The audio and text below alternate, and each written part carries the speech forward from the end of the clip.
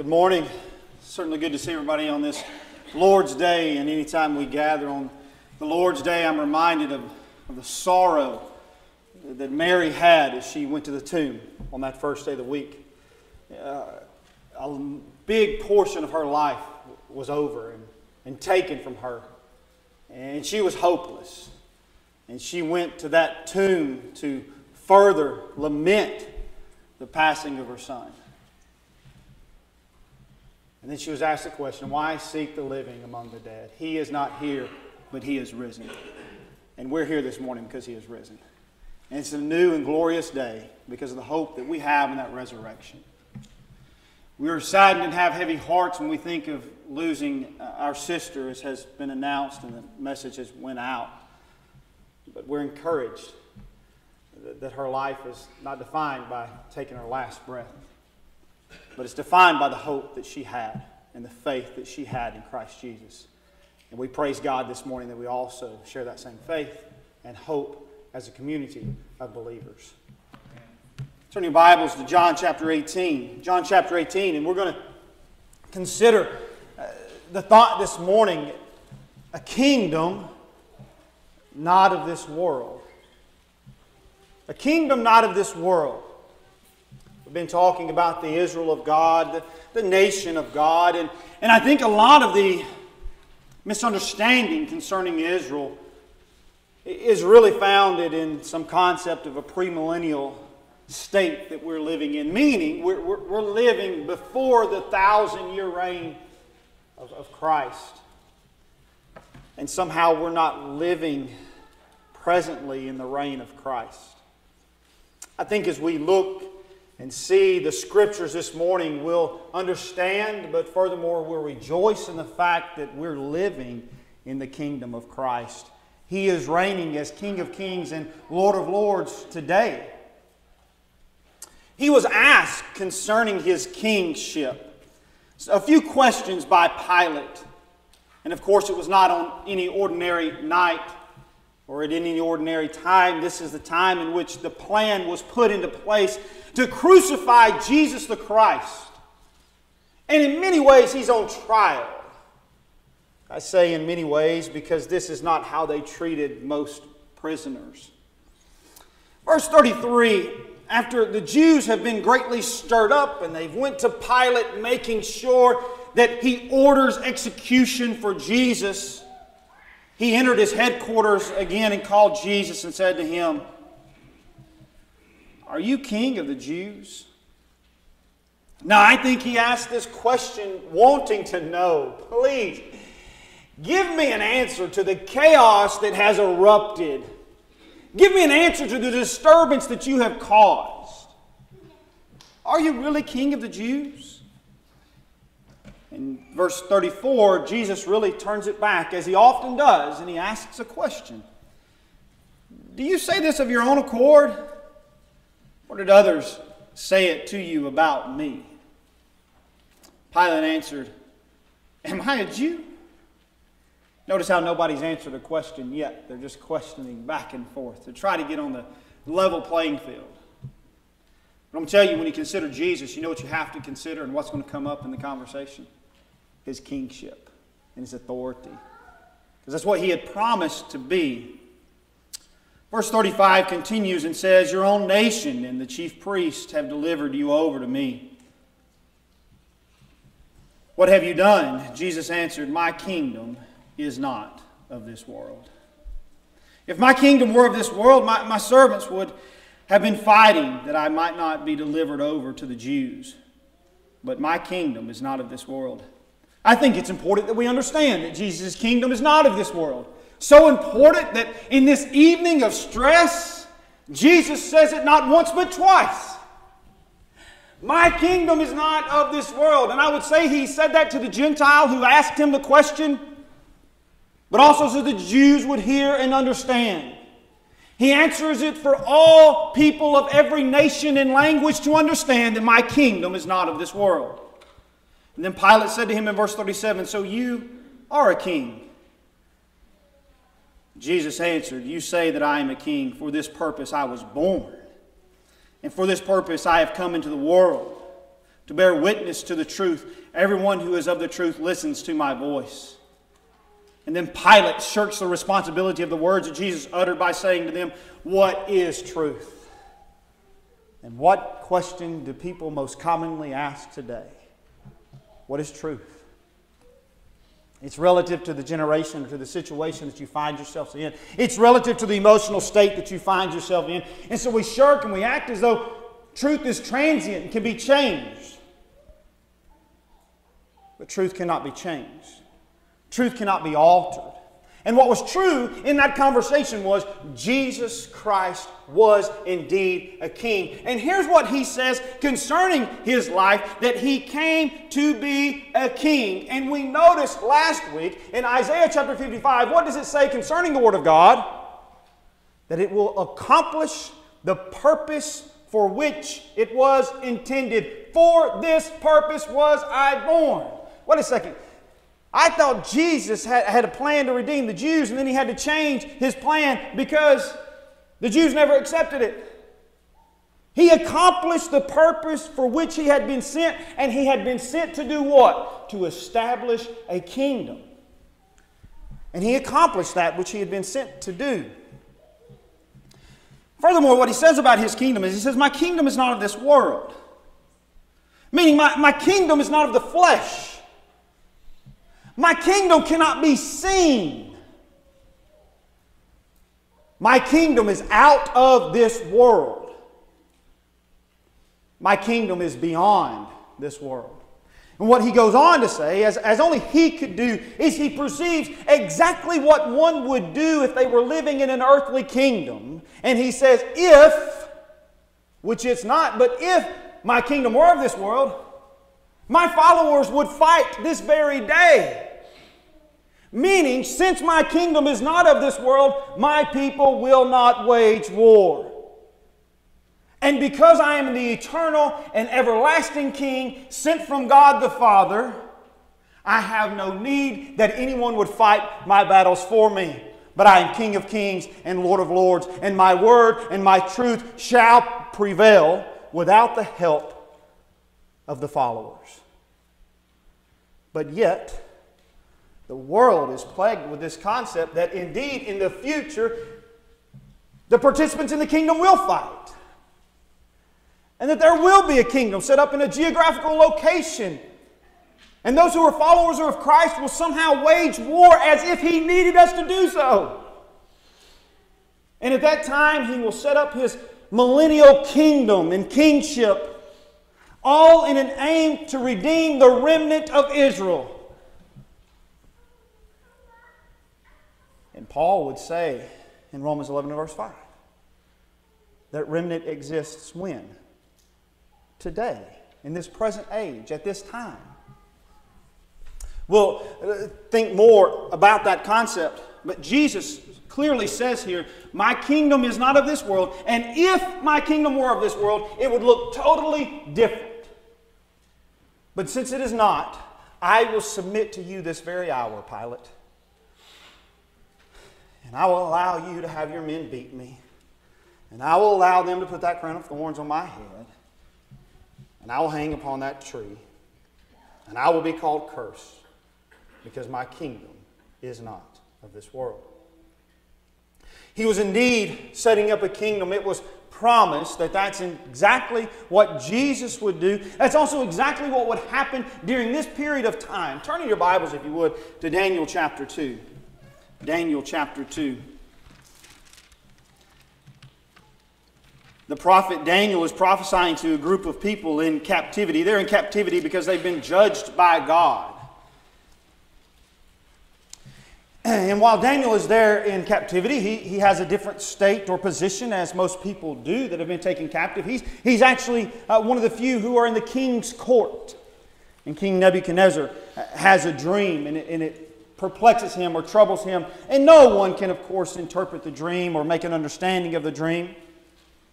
Verse 36, Daniel comes on the scene, and we're familiar with the story.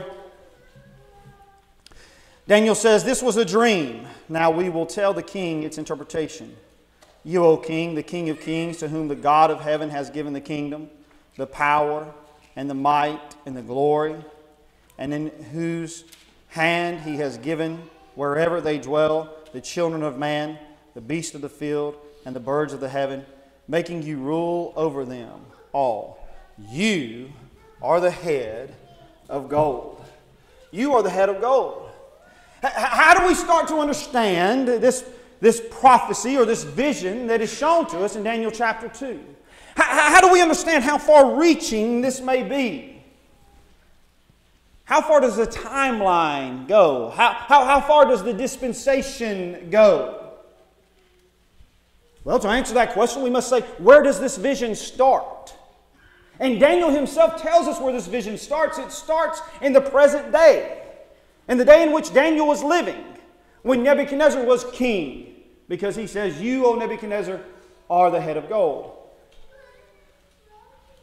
The next two kingdoms that follow or are represented in this dream, Daniel chapter 8 would elaborate on that and tell us the exact kingdoms that were under consideration there. That kingdom of the Medes and the Persians. And then after them would arise what? The great king out of Greece. And so those two kingdoms are named. Therefore we know the timeline goes like this. Babylon, the Medes and the Persians, and then who follows? The Greeks. Who said that? The Holy Spirit to the prophet Daniel. So the Holy Spirit has limited how far out we can take this vision or this dream. And what kingdom followed the Greeks? The Roman Empire. And so we would be doing a disservice to the text here if we took this prophecy beyond the Roman Empire. Because Daniel has made it clear that he's speaking first and primarily to those in the Babylonian Empire, those in Babylonian captivity. And then he brings about this fourth kingdom. Verse 43 of chapter 2. As you saw the iron mixed with soft clay, so they will mix with one another in marriage. But they will not hold together, just as iron does not mix well with clay. And we saw that. All the previous kingdoms and nations, Rome kind of borrowed from those ideas. And it didn't mix well. It lasted for a long time, but it didn't mix well. There was always friction and problems. Verse 44, and in the days of those kings, the God of heaven will set up a kingdom that shall never be destroyed, nor shall the kingdom be left to another people. When's the kingdom that has been promised and the kingdom that we all want to be a part of? The kingdom that's been under consideration this entire month from this pulpit. When shall it be established? In the days of the Roman Empire it shall be established. When was Jesus having that great conversation concerning His kingship? In the days of the Roman Empire. So is Jesus going to establish His kingdom in a later date? No, in the days of those kings, the kingdom shall be established. That shall never be destroyed. It will never change. It shall not be given to another people, but it shall be given to the people of which it was intended to be granted unto. And it was intended to be given to all those who would call upon the name of the Lord. And that call would be to all people from all nations. And we'll see that in the prophet Isaiah. It shall break into pieces, continuing here in verse 44, all these kingdoms and bring them to an end, and it shall stand forever. Because it was directed by God. This one is different. When Peter would preach concerning this kingdom and concerning the prophets that would tell of this coming kingdom, in Acts chapter 3 and verse 24 he says that all the prophets spoke unto these days. When was Peter alive and when was he preaching the message of the kingdom? In the days of the Roman Empire. Devin, you're shortchanging God when you limit those prophecies to only being fulfilled in Christ Jesus and in the days of the Roman Empire. That's not what I've done, but that's what Peter, the inspired apostle, did when he said as much as he's proclaiming the gospel message. He says that all the prophets spoke towards these last days. And they would be fulfilled in Christ because Christ said what unto Pilate? I came to reign as a king. And oh, was the kingdom in need of a king. Let's turn in our Bibles to Isaiah chapter 11. Isaiah goes back a little bit in the timeline of Israel. Daniel was prophesying to them after they had received the judgment that Isaiah promised them would come their way. But through his writings, Isaiah is speaking to a people who have at this time in their lives mightily rejected God. They have rejected God mostly because their kings also had rejected God. And thinking about the nation of Judah as their kings that were reigning, their kings were reigning and they were through the Davidic lineage. 1 Chronicles 17, after David had committed a great sin and he was in many ways hopeless, God through a prophet gives him hope. That a descendant of yours shall sit on the throne forever. And that would start through the lineage of Judah. But what we would find is that those kings would be imperfect. You think about Ahaz, who Isaiah had a direct conversation with. He was stubborn. Even in his last days, he would not turn to the Lord, but he shut the doors of the temple.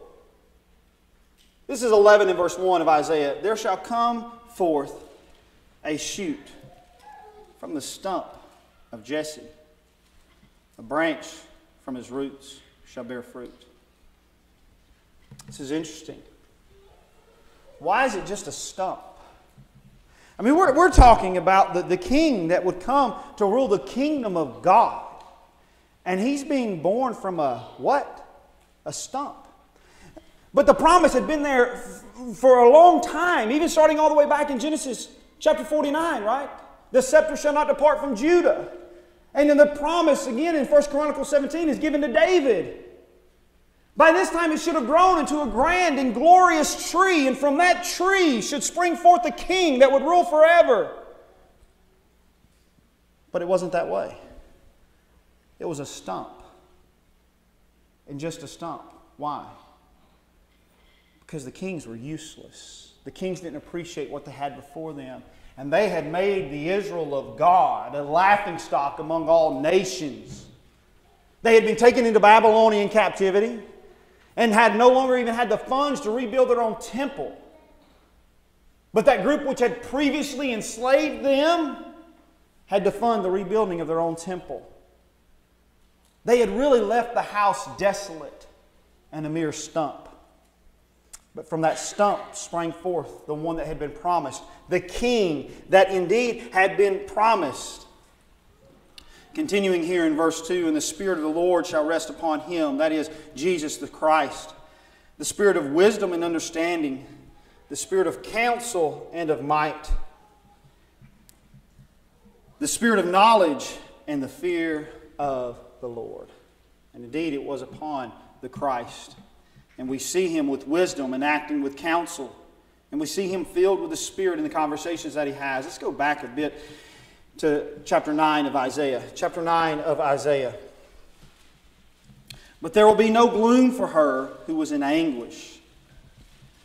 In the former time he brought into content the land of Zebulun and the land of Naphtali. But in the latter time he has made glorious the way of the sea and the land beyond the Jordan, Galilee of the nations, or translated Galilee of the Gentiles. This is chapter 9 of Isaiah prophesying again to a rebellious group of people. They're described in this manner in verse 22 of chapter 8. And they will look on the earth, but behold distress, darkness, the gloom of anguish, and they will be thrust into thick darkness. They've chosen not to walk according to the paths of righteousness, but walk in their own ways. And therefore, in the latter time, things need to change. In the times to come, things need to change. And glory will indeed be there, but it will be beyond the Jordan. And I find that interesting as you think about that Israel, that promised land. But now, in the latter days, the promise will not only be in that area, in that promised land, but beyond the Jordan. In the land of the Gentiles will now be the promises. And the glory of the Lord shall go forth from Zion unto all nations, even beyond the Jordan it shall go. Continuing here in verse 3, you have multiplied the nation, you have increased its joy. They rejoice before you as with joy at the harvest, as they are glad when they divide the spoil. In the latter times there is something coming that is grand and it is glorious, because, verse 6 say, for to us a child is born, to us a son is given, and the government shall be upon his shoulder. His name shall be called Wonderful Counselor, Mighty God, Everlasting Father, Prince of Peace. The peace that had escaped them in verse 22 was promised to them in this future king. The government would be upon his shoulder. He would bring in a new government. He would be a wonderful counselor, mighty God, everlasting, just as the everlasting kingdom would later be prophesied through the mouth of David or Daniel. And the everlasting Father, Prince of Peace. Of the increase of his government and peace there will be no end, on the throne of David and over his kingdom, to establish and to uphold it with justice and righteousness from this time forth and forevermore. The zeal of the Lord of hosts will do this. This will be accomplished because of the will of the Lord. And there will be peace, and a kingdom shall be established. Let's go back in chapter 2. See what Isaiah has to say concerning this kingdom that would come. It shall come to pass in verse 2. It shall come to pass in the latter days. That's the same latter days reference in verse 1 of chapter 9. It shall come to pass in the latter days that the mountain of the house of the Lord shall be established as the highest of the mountains, and shall be lifted above the hills, and all nations shall flow to it. And many people shall come and say, come, let us go up to the mountain of the house of the Lord, to the house of the God of Jacob, that he may teach us his ways, that we may walk in his paths. For out of Zion shall go forth the law, and the word of the Lord from Jerusalem. And so indeed in the latter days things would change. But Jerusalem would play a huge part. Jerusalem would be the springboard for all that would go forth into the nations to redeem the nations.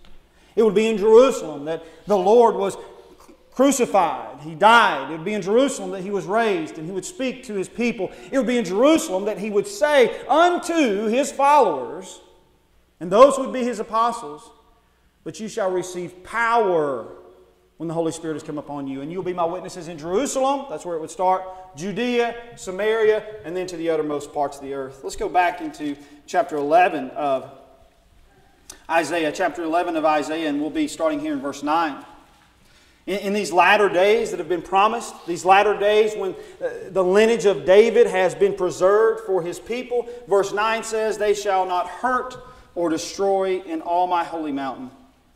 For the earth will be full of the knowledge of the Lord, as the waters cover the sea. In that day the root of Jesse, who shall stand as a signal for the peoples. That's exactly what he told Nicodemus he was. He was a signal for the peoples. He would be raised up as the bronze serpent was raised in the wilderness. And he would be a signal. Of him shall nations inquire, and his resting place shall be glorious. Could also be translated of him the Gentiles would seek. Paul would later reference this in Romans chapter 15 and verse 8 when he closes that grand epistle, trying to help those in Rome understand this concept that Israel is indeed desolate. Not because God wanted to desert them, but because they were unwilling to accept Jesus the Christ as King of Kings and Lord of Lords. Verse 11, in that day the Lord will extend out his hand yet a second time to recover the remnant, the remains of his people. A second time meaning the promised captivity that Isaiah was talking about. God would stretch out his hand and redeem a remnant. He would pull a remnant. Not all those who were taken into Babylonian captivity would return to their homeland, but a remnant would return. And in these days, in these latter days, he extends out his hand yet a second time. And we know that extending of the hand was indeed Jesus the Christ, because Isaiah would also say, and to whom has the arm of the Lord been revealed? Who has the arm of the Lord been revealed? To who has he outstretched his hand? Well, what is the arm of the Lord? That twig, the root of Jesse, would be born to redeem and call back the people. In that day, verse 11 again, in that day the Lord will extend his hand yet a second time to recover the remnant that remains of his people from Assyria, from Egypt, from Pathros, from Cush, from Elam, from Shinar, from Hamath, and from the coastlands of the sea. And again, Romans 11 and verse 5 speaks to the fact that we are now living in the time when the remnant is yet again preserved. The remnant remains today. Verse 12, He will raise a signal for the nations, and He will assemble the banished of Israel, and gather the dispersed of Judah from the four corners of the earth. When should that happen? But in the kingdom that Jesus the Christ would establish. Let's close our thoughts in Hebrews chapter 12. Hebrews chapter 12. The Hebrew writer here is speaking to a group of people who would have been familiar with the prophecies that we just looked at. They would have known that a kingdom was coming. And what he says is that message has now been confirmed with words that he write in chapter 1 and chapter 2. Verse 18 of chapter 12.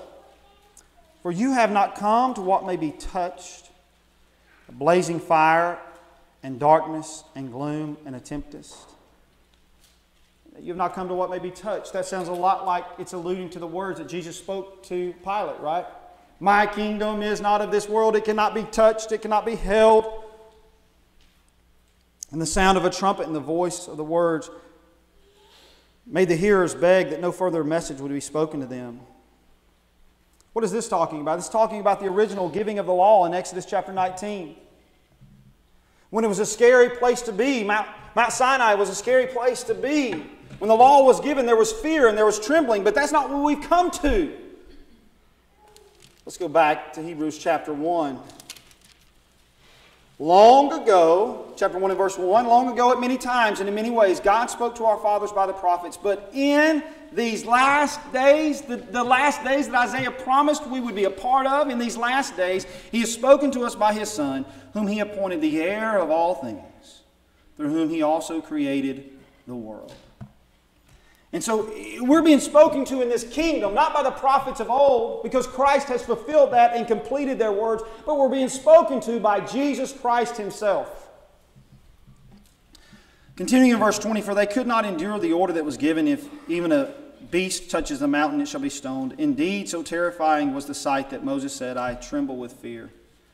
But you have come to Mount Zion, and to the city of the living God, the heavenly Jerusalem, to the innumerable angels in festal gathering. Well, wait a second. The inspired word says we're a part of what today? We're a part of the heavenly Jerusalem today. We're a part of the promised land today. There's no future revelation that's coming that's going to call us all to some magical Mount Zion. But we're there today, as the Hebrew writer would say. And if we were there when he wrote those words, and it was indeed an everlasting kingdom that was established, then we're living in that kingdom today.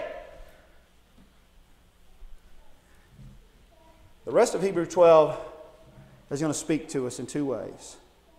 It's going to speak to us in two ways. It's going to speak to us that because we're in this kingdom, we're joyful. We sing praises, and there's no longer gloom, and there's no longer heartache, and there's no longer stress. That we're a different looking type of people because we understand the kingdom we're in. So I ask myself the question, why is it that there's so much confusion over the kingdom that we're a part of today? Could it be because of us? Could it be because we don't live joyful enough lives? Could it be because we don't talk about Jesus as King of Kings and Lord of Lords enough? Could it be that we have to go to church on Sunday morning and it disrupts our schedule so bad? And we become that type of people? Could we be part of the problem of the message of the kingdom being unclear? When we're supposed to be a people that get to go to church and we can't wait to get there to worship with the called out and the elect? Because the Hebrew writer here says, when you understand the kingdom that you're a part of, you're a different person entirely. Isaiah would say as much, that they started singing songs loudly and clearly and joyfully because they knew of the coming kingdom that they could be a part of. That's the first challenge that the Hebrew writer gives us here in chapter 12 of Hebrews. Secondly, he gives this. If you're not in this kingdom, you're going to be judged. There's terrible judgment coming your way. And so what we need to evaluate this morning is, how are we living? Are we really preaching the kingdom? Are we preaching the fact that we have an everlasting kingdom with our lives? Or do our lives reflect the fact that we're slaves? And if we're not a part of this kingdom, understand that judgment is coming our way. Verse 22 again, but you have come to a Mount Zion, to the city of the living God, to the heavenly Jerusalem, to the innumerable angels in festal gathering, to the assembly of the firstborn who are enrolled in heaven, and to God, the judge of all the spirits of the righteous made perfect, and to Jesus, the mediator of a new covenant, and to the sprinkled blood that speaks to a better word than the blood of Abel. Abel was slain and he died, and someone else had to fight for him and bring justice for him. But Jesus the Christ died and conquered death himself, needing not what Abel needed. Abel needed someone to judge the one whom had killed him. But Jesus the Christ himself will judge the ones that killed him, and therefore his blood speaks more powerfully of that. Verse 25, see that you do not refuse him who is speaking, for if they did not escape when they refused him who was warned on the earth, much less will we escape if we reject him who warns from heaven.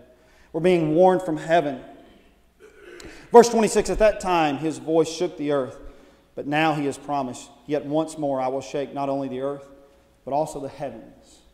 There's a great day coming, and that's what this message is turned to in Hebrews chapter 12. Verse 27, this phrase, yet once more, indicates the removal of things that are shaken. That is, things that have been made, in order that the things that cannot be shaken may remain. Therefore, let us be grateful for receiving a kingdom that cannot be shaken, and thus let us offer to God more acceptable worship with reverence and awe. He challenges our worship once we've come to an understanding of the kingdom that we're part of, and it cannot be shaken because why? My kingdom is not of this world. And therefore you can't find the kingdom on a map, and you can't find the kingdom through your bloodline. Because all of that can be shaken and changed, but that which is unchangeable is what makes you a part of this kingdom. For our God is a consuming fire. Where are you today? Are you in the kingdom? And if you're in the kingdom, are you living like you're in the kingdom? Are you worshiping Him with reverence and awe? If you're not right with God for any reason at all, please make your wishes known to this congregation as together we stand and as we sing. This world is not my home, I'm just